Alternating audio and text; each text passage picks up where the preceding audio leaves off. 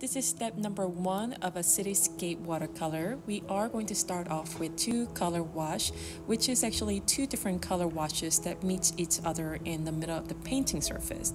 This creates an illusion of perspective in which more distant objects become lighter and less distinct, and therefore useful in depicting a horizon line off of the distance where the sky meets the land.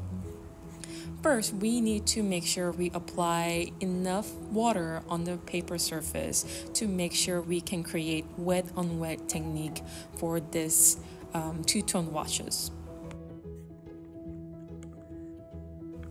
We are going to create a sunrise time where I'm able to see sort of a little bit of red but a lot of yellow and blue in the sky.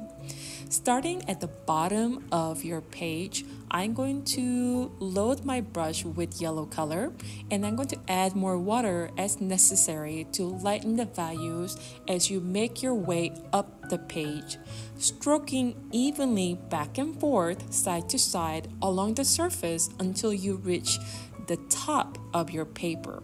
You should see a pretty nice gradation. Because your paper was wet, it's pretty easy to move around. Make sure you layer several times to ensure a much better gradient coloring as well.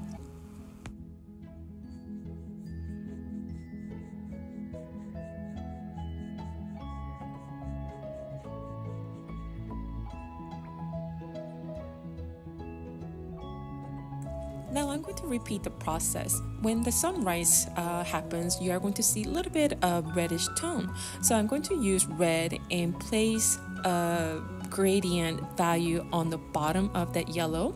And go ahead and move your paint until you don't have any more pigment in your brush, and go ahead and stroke it side to side all the way up to the paper.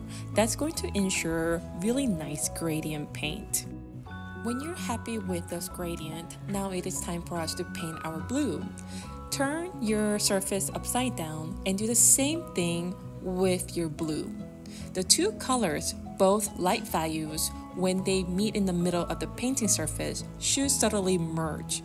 If you determine that you want more distinct color or line where the two colors meet, you can do the wash on a dry surface, but try to do it when your paper is wet, because it's always easier to manage your watercolor when it's wet. Next, we are going to add clouds, and for you to paint your clouds, you are going to need tissue papers and cotton balls if you have any, or Q-tips. Now you want to work really fast to add clouds because we are creating negative spaces by picking up brushes. So make sure you move on to next step right away.